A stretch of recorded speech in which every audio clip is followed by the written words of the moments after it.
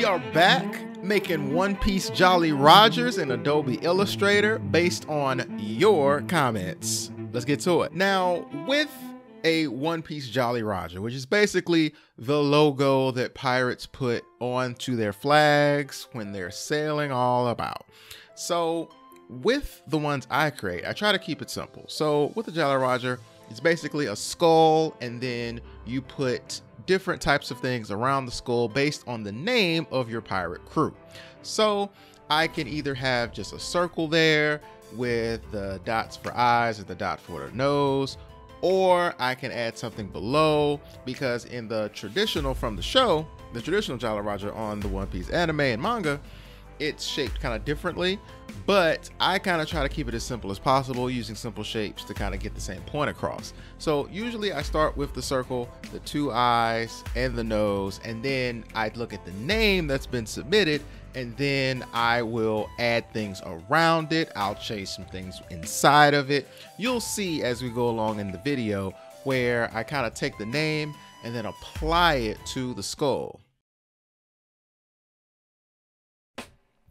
Now with the Burning Hot Pirates, I wanted to first do something unique with the eyes. So I kind of made the eyes kind of liquidy, and I played on with the skull head. So instead of doing it like a circular, I want to do like a flame type. So you have the flame with the eyes reflecting the heat, and I had the smile there, and then I decided to put the tongue out.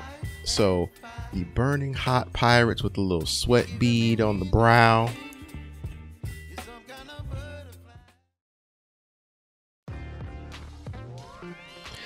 Now with the dreadlock, I was like, how in the world am I gonna interpret this dreadlock? But I actually drew one and then did the radial feature and had the dreads kind of surround the skull, and then I drew a couple of strands of hair to make it look naturally like it's a dreadlock with some of the dreads coming down in the front of the face, and then put a little smile underneath there. So yeah, the dreadlock, challenging, but once I got it, I got it.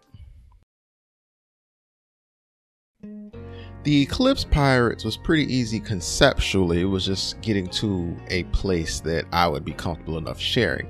So you have the circle hovering over the circle, which creates the crescent moon shape. You have the eyes, and with the eyes I wanted to kind of make it more aggressive, so I drew some eyebrows, kind of making sure that the eyes, it's intense. And then I have a smile on the crescent moon side. So the Eclipse Pirates.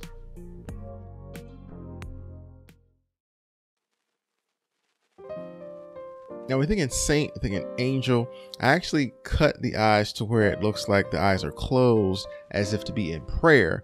And then I wanted some wings behind the skull.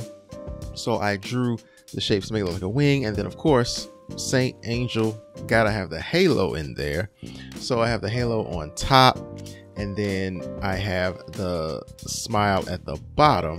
So you have the saint or angel pirates with this concept.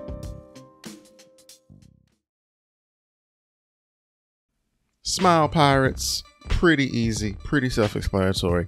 But I actually want to do something special. So I actually cut the eyes so that when you smile, your eye shape is different and your cheeks kind of move upward. And I want the smile to be really big. So I kind of move the eyes and the nose up so that the smile and the skull circle would be super big. And then, just to add a little flair, I put, a couple of swords crossing behind the skull. So it gives it a little bit more traditional pirate look. Keep smiling. Thanks for watching. Like, share, and subscribe. But before you go, make sure you check out this video to see where this all started.